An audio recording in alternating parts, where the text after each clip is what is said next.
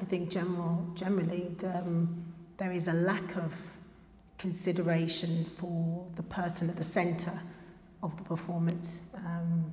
You've got your life in athletics or sport, and then the life, off track, if you like. And sometimes they're two different people, but invariably both of them have to be managed well to get the best result for what you want to achieve. And I don't think there should be more done for the care and well-being of sports people.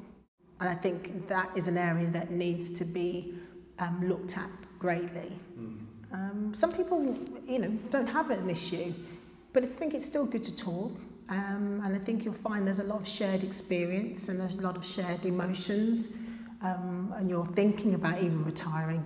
So before you even utter the words, I'm retired or I'm retiring, there's probably 6 months, a year of thinking and having that feeling nestling inside of you that needs to come out, and you need to be able to share that. And I'm sort of on my own. And it's the same experience for sportswomen that are thinking of starting a family.